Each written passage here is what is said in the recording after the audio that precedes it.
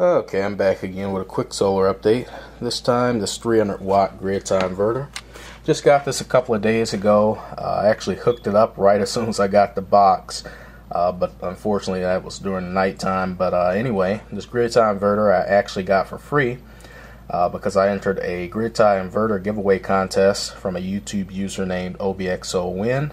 He has a really cool channel. You guys should definitely go over there and check it out, and also subscribe. I'll go ahead and post this link in the description below. But really cool device. This thing normally costs around $100, and I got it for free.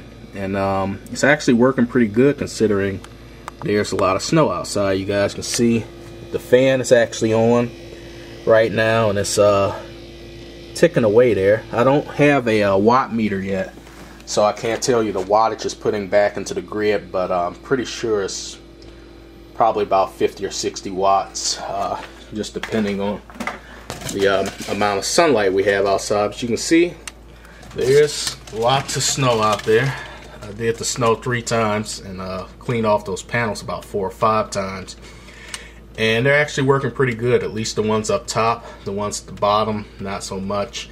But you guys can see I added another 50 watt panel for a total of 100 watts to go into the grid tie system. And I'm guessing it's getting some pretty good watts because it's not really getting that warm, but you guys can see the fan is on and the lights are going. And I kind of have it temporarily rigged up because each time it snows I just disconnect it, and I didn't want to have to screw this ring terminal completely off. But works out pretty good.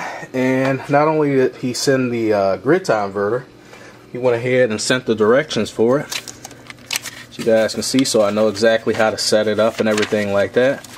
That's pretty nice. And he also sent the sticker, and I went ahead and put that on my laptop because that's usually what I do with my other laptops. I have stickers all over them.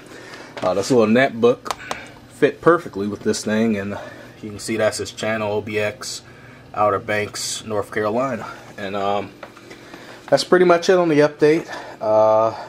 Don't really know when I'm going to have another one. I have a couple of review videos coming up later on a spotlight and also some rechargeable batteries. I think they're nickel zinc.